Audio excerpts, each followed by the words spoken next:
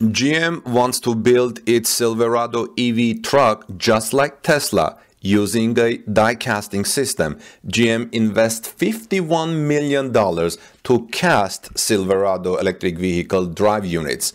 We're learning that on Tuesday, December 7th, General Motors announced $51 million investment in its aluminum die-casting foundry located in Bedford, Indiana. The funds will be used to install new equipment at the Indiana facility to produce drive unit casting for the upcoming Chevrolet Silverado electric pickup truck. GM says, our Bedford operation is one of the leading aluminum die casting facilities in the world, and this investment is a testament of our confidence in the employees at Bedford. This investment is another example of the company bringing along our workforce in our journey to an all-electric future while we strengthen our current products, said Phil Kienle, GM Vice President of North America Manufacturing and Labor Relations.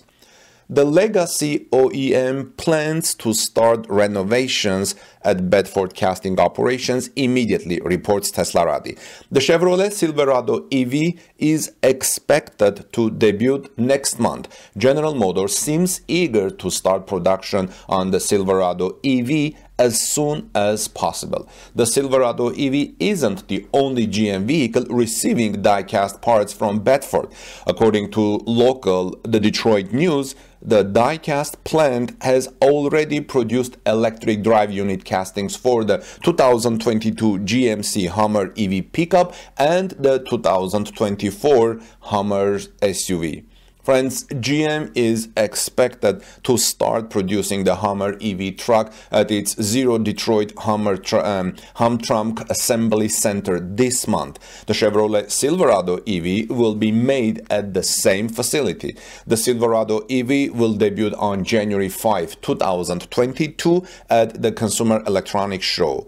GM has kept most information about the Silverado EV under wraps, apart from some minor details. The Chevy pickup will be powered by GM's own Ultium platform, Ultium battery, which features modular batteries and drive unit combinations.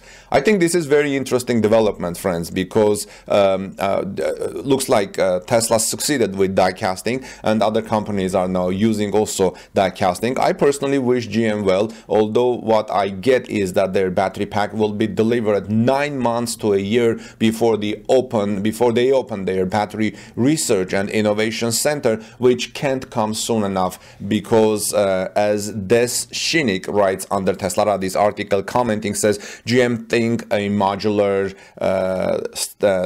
skateboard with different battery modules and engine modules is innovative enough to get a special name to let people know they are the most advanced EV company. Volkswagen running this system and producing cars already, and others doing similar should not be counted. GM innovation is basically copying what's already been done, he says, or is being done and then announcing it as new. And he says, to me, the GM emperor has no clothes, but as some will tell you, they have the best clothes. They lead the way, and Mary, you did this, he says. Well, I don't know about this. I wouldn't be negative on GM. I certainly sincerely wish GM well, and I'm glad that they're looking at electric future. I think this is positive development by GM, and I applaud them.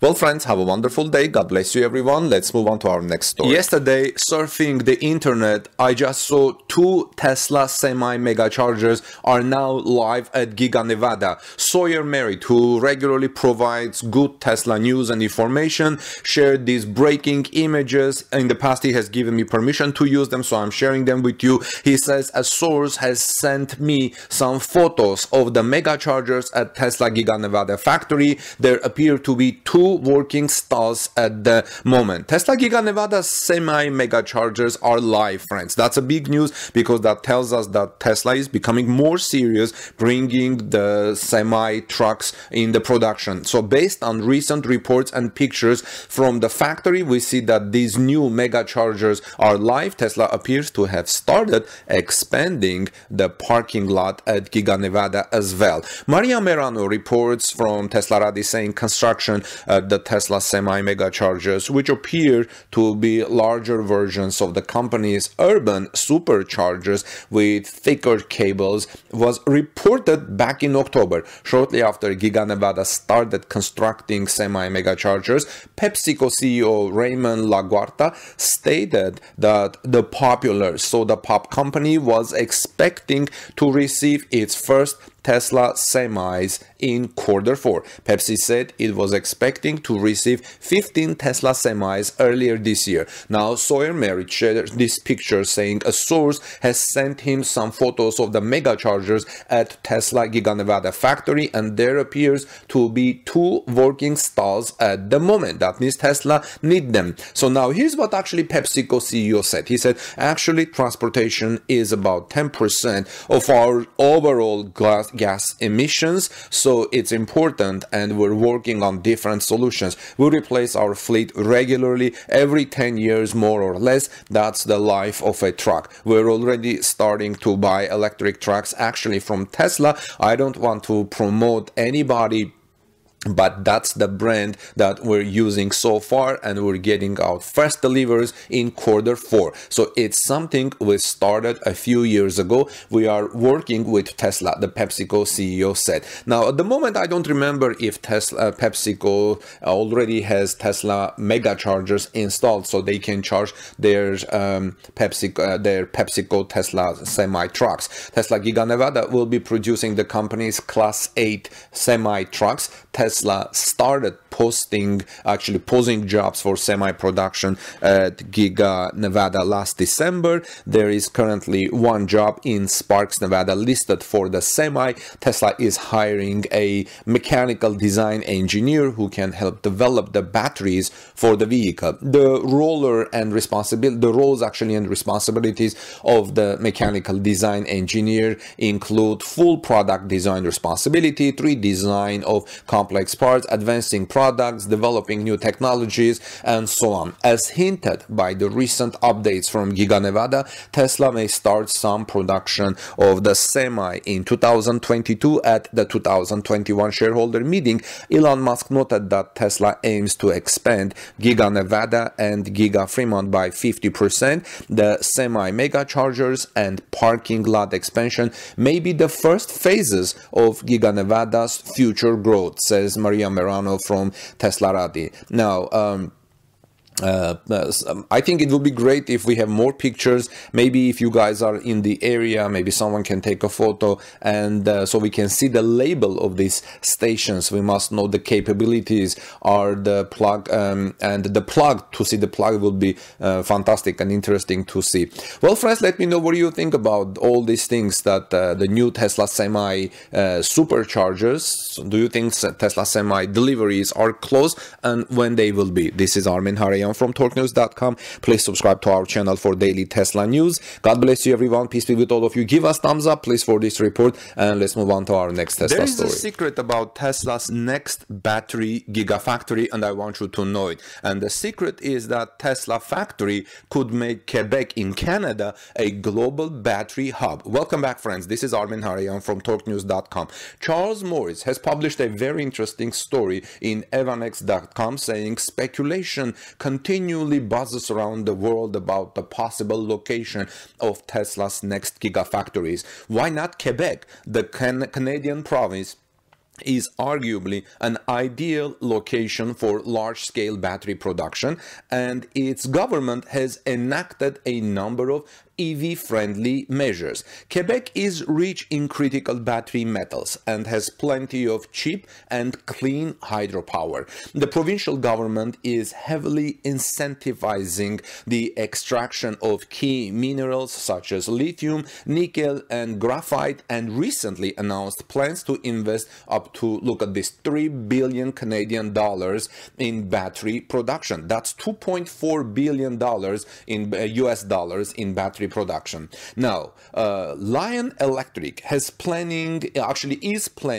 to build a 5 gigawatt hour battery factory in Quebec, and companies including Nemaska Lithium and Nouveau Monde Graphite have launched products to produce and refine graphite and lithium. Now, Electric reports that the Quebec government is in talks with Tesla about possibly establishing battery production in the province. And this is the secret. Tesla has already indirectly invested in Quebec's lithium resources through a deal with Piedmont Lithium, which is involved with a lithium project in Quebec's Abitibi region.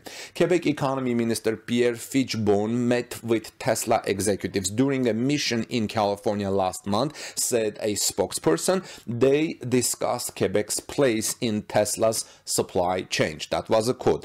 The Journal de Montreal Le Journal de Montréal reported that talks have been moving forward over the last few months. That was a quote too. So is Tesla just looking for lithium, or might Quebec be the site of the next Gigafactory? No details are on offer at this point, but I would like to hear what you think about this new kind of secret. Remember, Tesla factory, based on all of this, could make Quebec a global battery hub. So will Tesla build its next Gigafactory to build 4680 batteries in Quebec? Let me know your thoughts, friends. Please subscribe to our channel for daily Tesla and electric vehicle news. This is Armen Harayan from torquenews.com. Please visit us on our website, ring the bell so you don't miss my next coverage, and also please give us thumbs up if you like this report. Have a great day. Peace be with all of you. God bless you all, and let's move on to our next Tesla story.